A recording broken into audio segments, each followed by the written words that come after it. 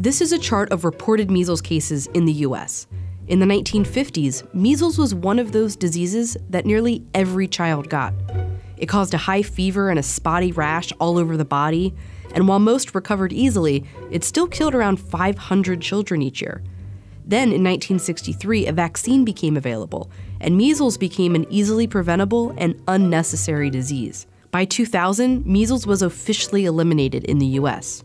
And for a time, less than 100 Americans a year got it. But in the last decade, that number has started to grow. Now, there have been more cases through the first 3 months of 2019 than in all of 2018. Measles is back, and to understand why, you have to understand where it's back. Measles can be quite serious, but now no one needs to get them. Here are those recent measles cases again. If we look at the 2013 spike, we notice something. A good chunk of those cases can be attributed to an outbreak among Orthodox Jews in New York. That huge spike in 2014, most of those cases are all from one outbreak among the Amish in Ohio. 2017, one outbreak in the Somali American community in Minnesota. 2018, different communities of New York Orthodox Jews. And again in 2019. What all of this shows is that the return of measles isn't as widespread as you might think. 75% of recent cases have happened in these close-knit communities. People in these communities tend to read the same news, watch the same TV programs, speak the same language. Julia Belluz, Vox Health reporter. They go to school together, they worship together. When not enough of them are vaccinated, it tends to spread like wildfire. Like in early 2019 outside Vancouver, Washington, where a measles outbreak sickened 73 people. It originated at a local Slavic church, likely from someone who picked up the disease in Eastern Europe. It quickly spread through the community, infecting mostly small children who weren't immunized. One reason this happened is that the Slavic community in Washington has one of the lowest rates of vaccination in the state. Some of the people in this community don't trust doctors. Yuri is a member of that community. He's also a health data analyst. They have a view that big pharma is too ingrained with the medical establishment. They are much more willing to listen to members of the community. Anti-vaccination misinformation can reach anyone, but it's in these small communities where it does the most damage. Most people in these communities are vaccinated. The problem starts when not enough people are vaccinated. It prevents them from reaching what's called herd immunity. Here's how it works. With every vaccine, you need a certain percentage of a community to be immunized in order for the vaccine to work. If a group of people comes into contact with one person contagious with measles and none of them are vaccinated, virtually everyone will get sick. If 50% of the group is vaccinated, that's not enough. The rest are likely to get sick and spread the disease.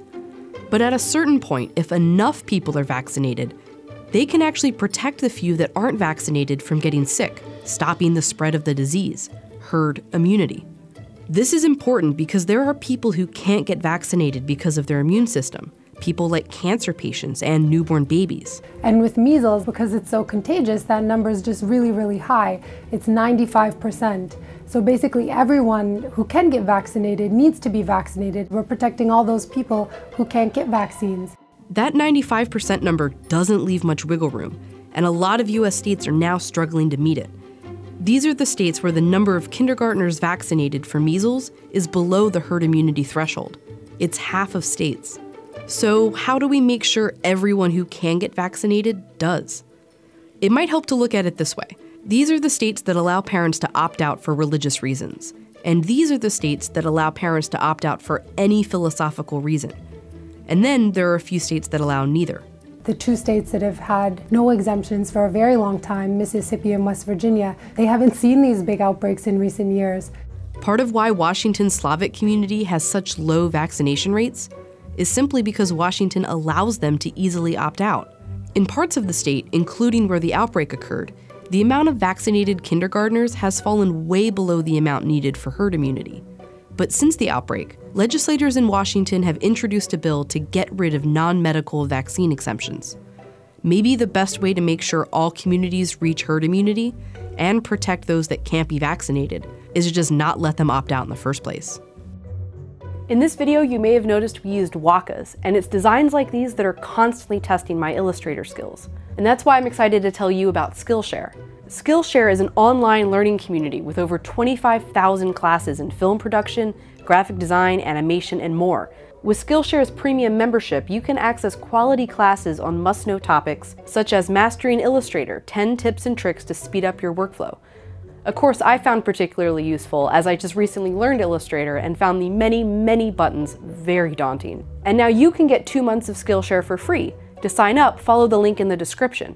The first 500 visitors get 2 months of unlimited access to over 25,000 classes for free. Skillshare doesn't impact our editorial, but it does make videos like these possible.